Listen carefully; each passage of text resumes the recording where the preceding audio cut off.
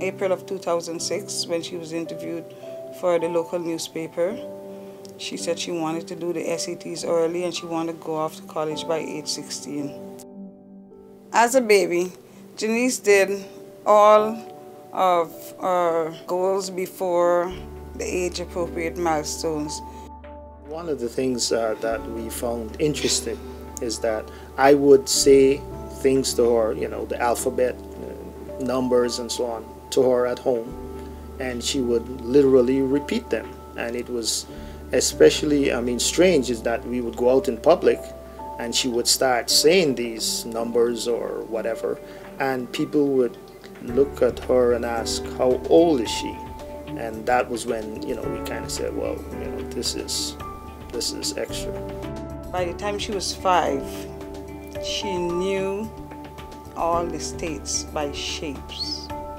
People would come over and she'd have a room full of people and she's just picking out one and showing it to them and stumping the adults with the states.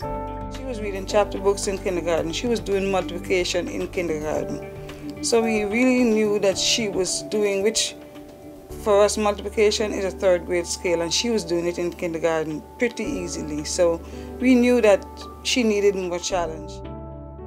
The school tested her, they gave her the whole SAT test.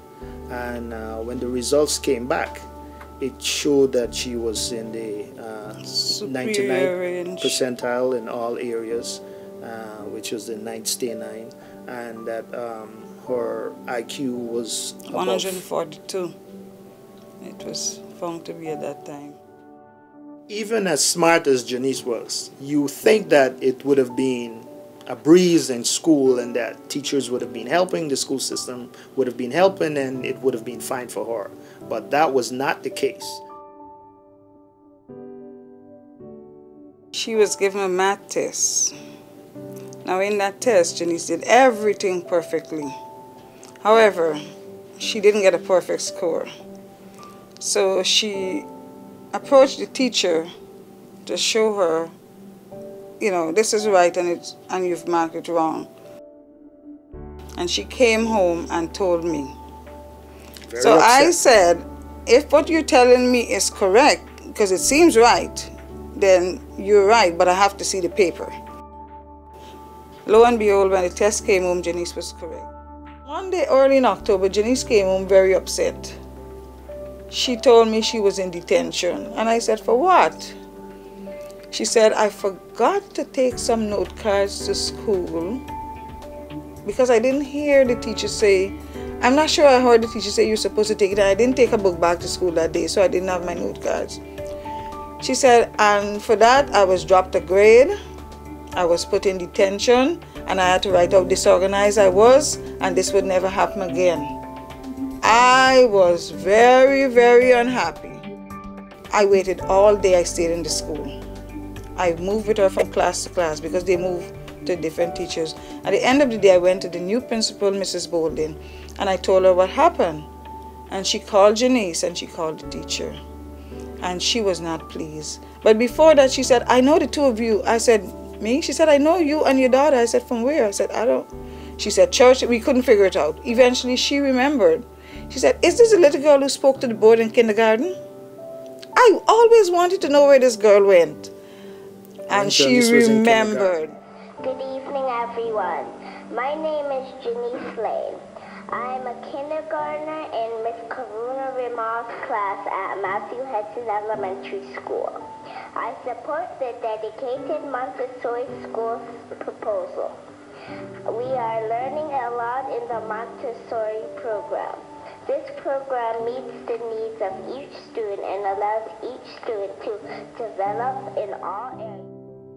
She loves math, she loves science, she loves to read, but she really wanted to do the math. So she was doing 4th grade math in 6th grade math in the 4th grade. So at that point, she said she thinks she should start a homework club.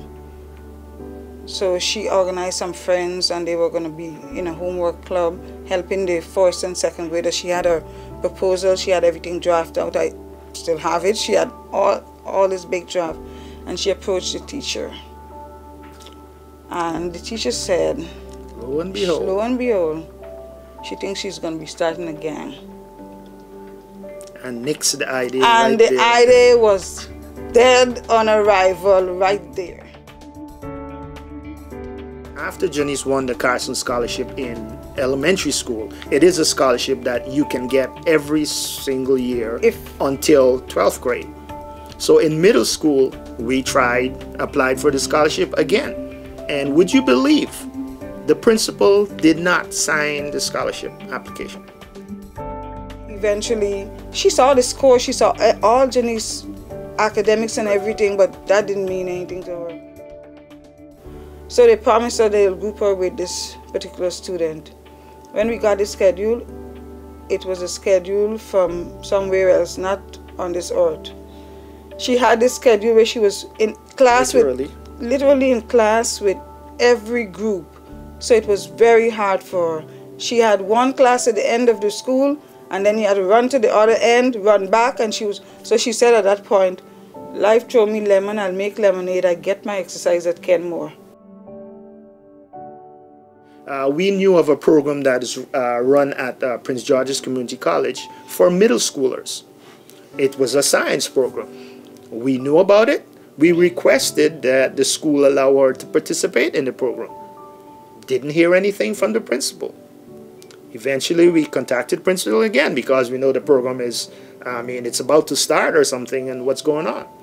Eventually, the principal let us know that the program requires A, B, C, D, all of which Jonece had. We subsequently found out that the county gave the middle school four slots for that program. The school sent two males to the program and did not send anybody else. This is a student who in middle school did the SATs and got 1830 at age 12. And this is the kid that you are denying opportunities.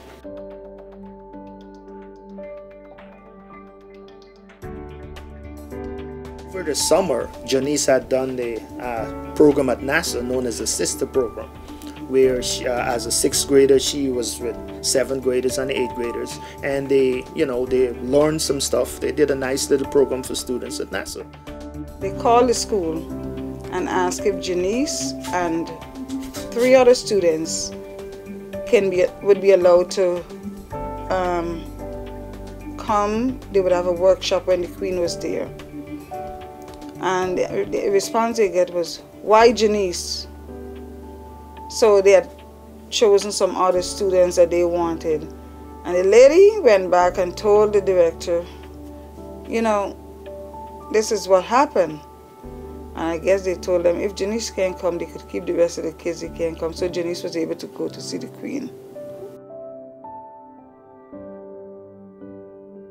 Jonece was scheduled to go on to go use her poster board at the symposium that NASA had. They wouldn't give her the day off. It was 2 days off for the symposium. They would not give her the day off to go to present at that symposium. I eventually decided I was going against what they said. They said she had to go to school, and I took her to the symposium. I guess they marked her illegally absent, and it took me a long time, but I eventually got it off. Many of these awards that Jonece got was in spite of these principals. Now when it's time for the student to get the award at the board, the principals are required to be there. So here it is, the principal who didn't encourage the student, didn't support the student, and they're here standing with the parents and the student to take a picture. And we found that to be really... Over the summer, she did a Spanish immersion program. This program was for 4 weeks. At the end, at the halfway point, they invited the parents to come back and visit. This was in Amherst, Massachusetts. And one student was selected to talk to the parents in Spanish. This person was, of course, Jonece. At the end of the program, you return to high school, and they don't want you to do Spanish 3. They don't want you. They don't think you're capable of doing Spanish 3. When we went there to set our schedule, there was no foreign language on the schedule. and Jonece had just come back from a Spanish immersion camp. It took us going in there back and forth for them to put the Spanish on the schedule. Eventually she got the course and started tutoring people who were in higher grades. Once you're in high school, it's called S2M2, and we were told about it from another parent. So I gave Jonece the package to take to the school because the science teacher had to write a recommendation. She asked Jonece where she got it from, and Jonece said, my mom. She didn't write a recommendation. She was just not writing for a long time. She wouldn't write a recommendation. But we subsequently found out she gave the same information to another student in the class, and the student applied. Eventually gave us a recommendation, which was essentially a joke. We couldn't use it, hence we had to use the guidance counselor. When Jonece got to the program, there was this other student who was in 9th grade with her in the program. And she came and she told me, I said, at the end of the week, we were having the closing ceremony, and the parents came to me and they said, oh, how did you know about it? Do you work for the government? We said no. They said, well, thank God for this teacher. She told us about it, and she wrote a wonderful recommendation, and this child got into the program. She wasn't willing to do that for Jonece. So one teacher told us that Jonece should experience failure, and then place her at the, one of the things is she had issues seeing. His vision. So we let them know and requested her to be at the front of the room. And this teacher placed her at the farthest position from the book. When we got our 11th grade schedule, there was no Spanish on it whatsoever, and she was registered to do AP Spanish that year. There was no Spanish. There was guitar, some PE twice, it was a crazy schedule. She in 10th grade said, I don't think I have any more fight left in me. I'm so tired. You don't know how much I feel like I don't feel like going to school. It was really difficult, very difficult to be going through this. Some nights it was like sleepless nights, you know, because you wonder what would happen to her.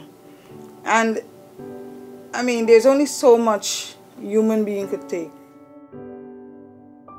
Jonece does not exhibit any amount of emotional turmoil. You know it's there because she's human, but she's always happy and calm, poised in light of any negative thing. She still stays positive. What she does is she would write. She's written some poetry, and you can read them and tell where she's coming from. You can read them and tell what has happened.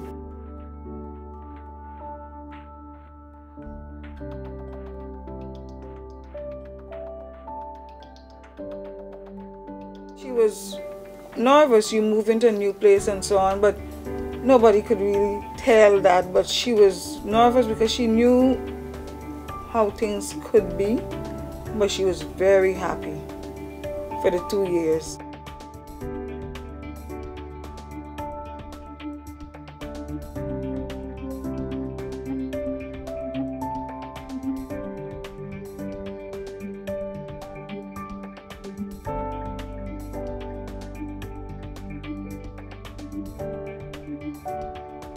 I must say, her AP chemistry teacher, Miss Eleanor Clevenger, and her AP calculus teacher, Mrs. Patricia Howie, were very, very instrumental in her getting into Research Science Institute. They call it RSI, and this is a program where students from around the world come every year to MIT Top to 5%. do research under the guidance of professors. She met a teacher whose memories will remain with her forever. She was placed in Miss Shannon Gilroy's class. The welcome she received in that class was unbelievable. She still talks about it even her senior year. Miss Gilroy was so welcoming. The half of the year she spent with Miss Gilroy is so memorable that words cannot express how we felt with her being in Miss Gilroy's class. Every time she goes back to Glenardy Wood and Jonece is missing, we know where to find her. She's in Miss Gilroy's class because she's still there. She was one who restored Jonece's confidence. Mrs. Cecilia Bolden.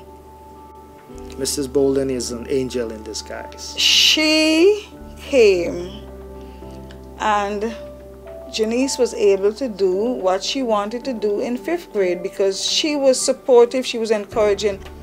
Most of the scholarships Jonece got, Mrs. Bolden is the one who told us about it. Email, phone calls, postal mail would let us know what is going on. She looked out for Jonece even after she left that school. Because she supported Jonece. Jonece even wrote to her after she left the school to start a tutoring program back at the school, and she accepted her proposal. She found her a sponsor, and she allowed Jonece to come back to Glenardy Woods and tutor students, something that she loved to do.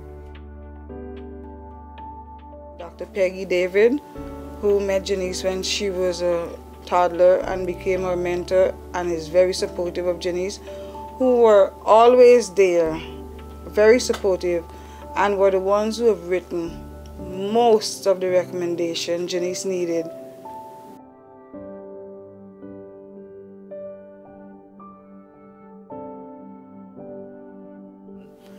You've triumphed over all the negatives.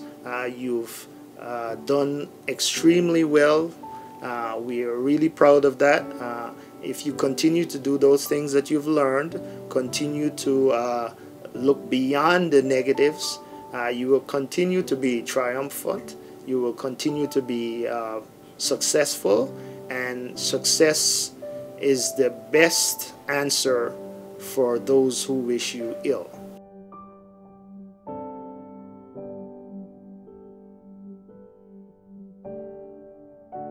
Here is some wisdom for your journey as you follow life's path.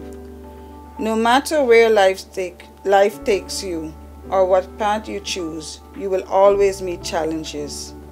This is the way life is. There are no guarantees, and no matter how many things you do right or how many rules you follow, there will always be that fork in the road that makes you choose between this way or that. Whenever you meet this place, remember these things. You are loved, love will sustain you. You're strong, prayer will get you through anything. You're wise, the greatest gift of all lies within you.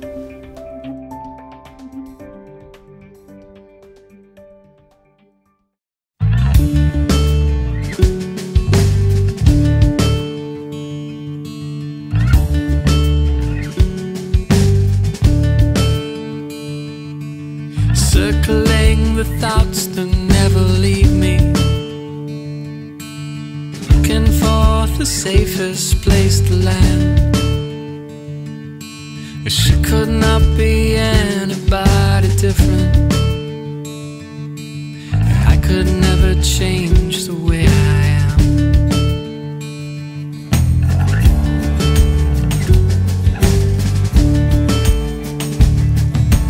Must be something here that we can live on. Must be something here that we both need. I just wanna find a space to breathe in. She don't wanna miss a single beat.